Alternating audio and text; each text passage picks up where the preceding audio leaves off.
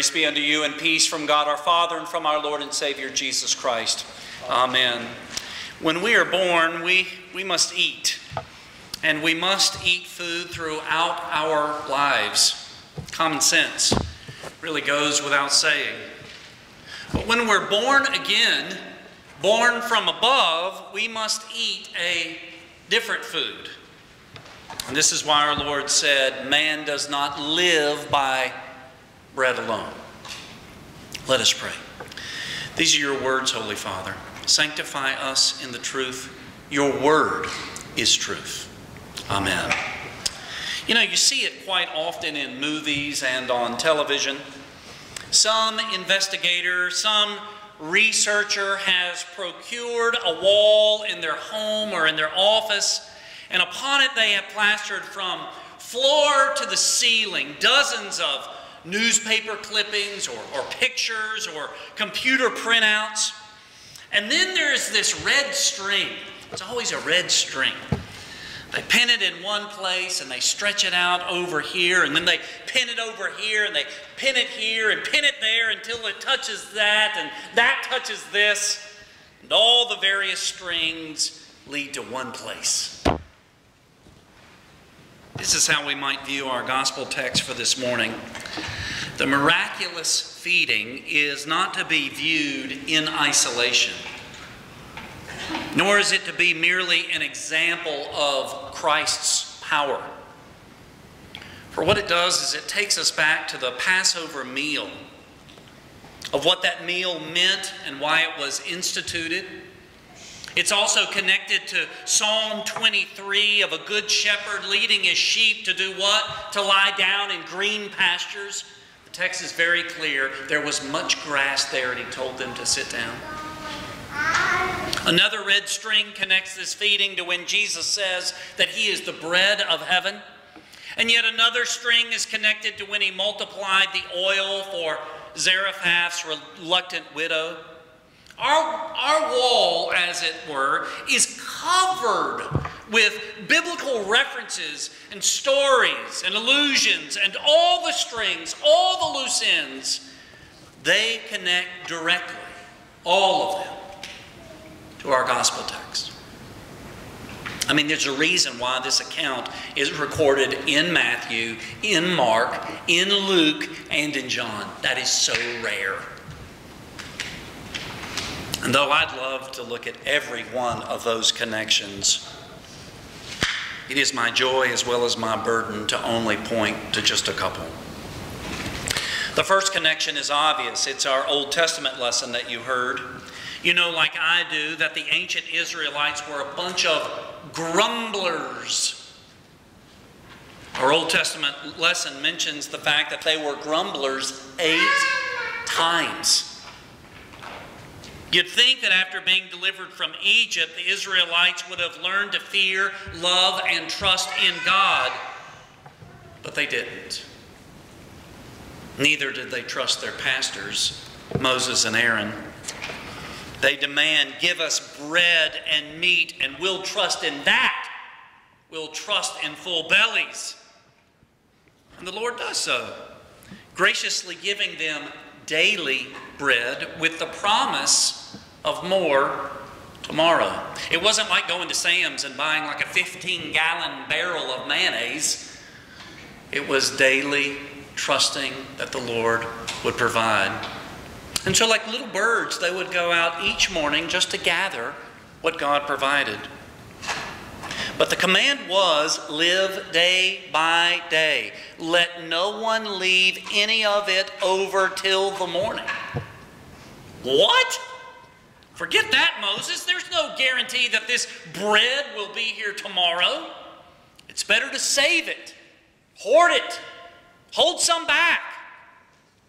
So instead of believing God's word, they gather more, which rots. Ancient Israelites, they were a tough crowd.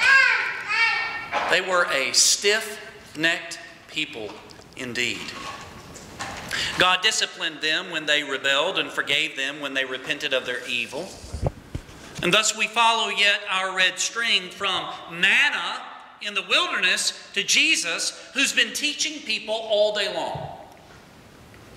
Mark is the only one to tell us that to Jesus, this gaggle of people were like a sheep without a shepherd.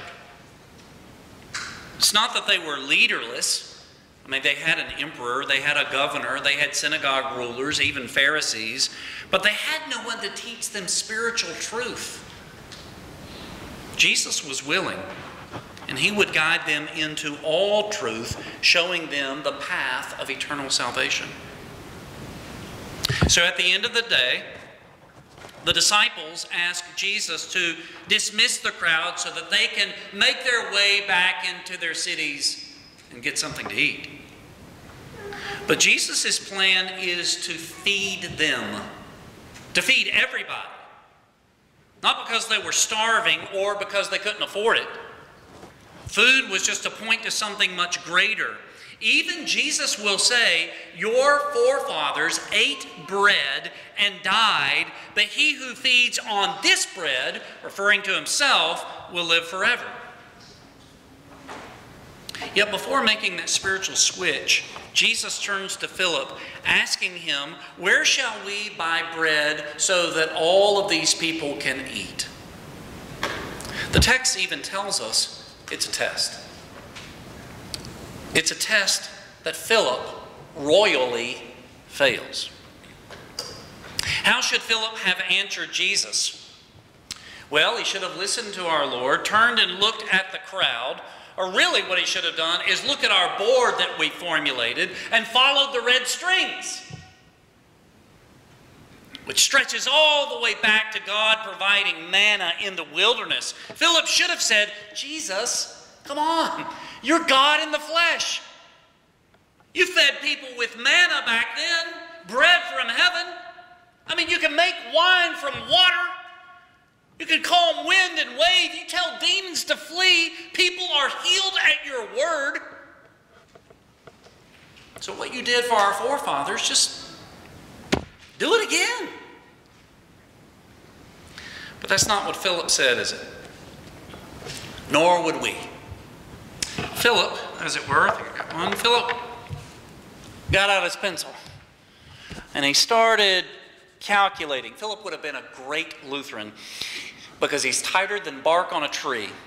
So after adding it all up and carry the one, Philip's calculation is, Jesus, bread for all of these people is impossible. Which is not a good thing to say to the Lord Almighty. Overhearing this, Andrew now gives it a shot. Andrew looks at what the Lord has given instead of what to go and buy. He finds the lunch of a Boy Scout who clearly came prepared that day. But in despair, Andrew laments, what are they among so many?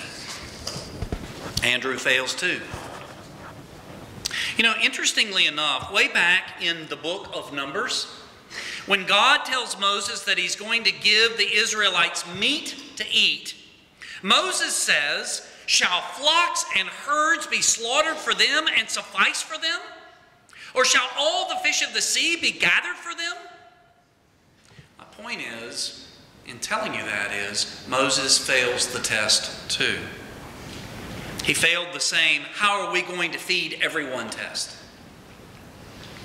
Well, Jesus says nothing to Philip nor to Andrew. My guess is he doesn't even roll his eyes. He would simply provide for what they could not buy, what they could not grow, what they had not earned, what they had not deserved. And as you know, it would be more than they could eat. In that culture, the rabbi actually sits while the people stand. So here Jesus, the Good Shepherd, invites everyone to lie down, as I say, in green pastures. Our translation says sit, but the text really is lie down. They are to lie down in green pastures and beside still waters where Jesus prepares a table. Instead of calling bread into being out of nothing, he uses means, and that being this lad's lunch. He takes the bread, he gives thanks, he breaks it, and then he doles out to the disciples the food so that they can then distribute. The Lord doesn't use angels to distribute the bread. He uses fallible, fallen men. And everyone eats. And as if to underscore the point for the slow of heart to believe, 12 baskets of leftovers are gathered. Can you imagine going to lunch today and saying, I need 12 to-go boxes, please? 12 baskets of food are gathered, one basket for each disciple. Not to eat, but to be reminded of the power of this Jesus. Their cups, as it were, runneth over. Thinking back to our board, we can see how yet another string stretches from this scene straight to Holy Communion. For as I mentioned earlier, in this same chapter, Jesus will explain that He is the living bread that has come down from heaven, that He is the manna in our wilderness wanderings, and that He is the bread to fill the sin-starved heart hungry for forgiveness. Beloved, that body of yours, how do I say this? Things aren't looking real good. Things are wearing out for you. Your lungs, your kidneys, your heart. Gravity is taking its toll on you. Your hair is turning gray and it's turning loose. And the truth is, you all are headed to the grave because of the wages of sin. Oh, sure, your death certificate's going to say one thing. It's going to say cancer. It's going to say heart failure. The Bible tells us explicitly the wages of sin is death. Your death certificate should say, sinner is why he died. Sinner is why she died.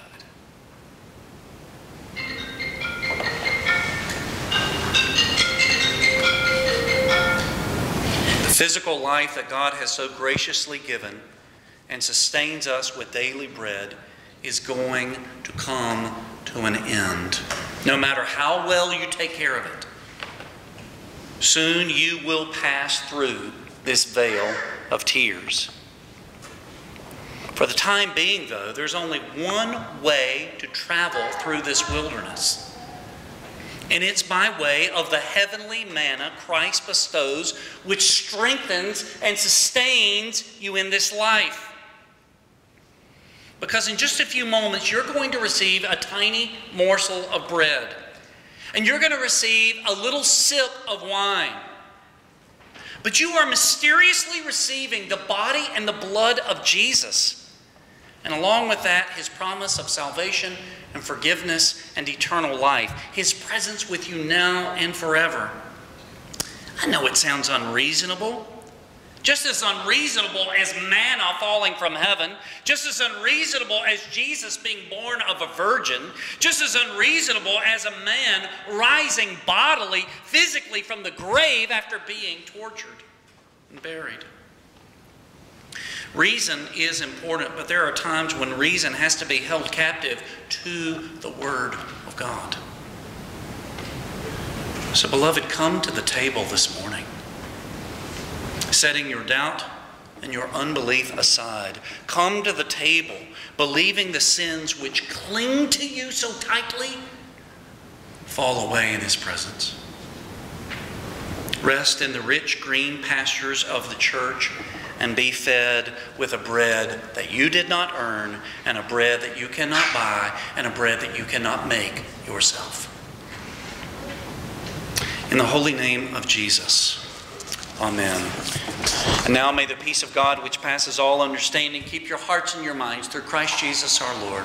Amen. We stand together.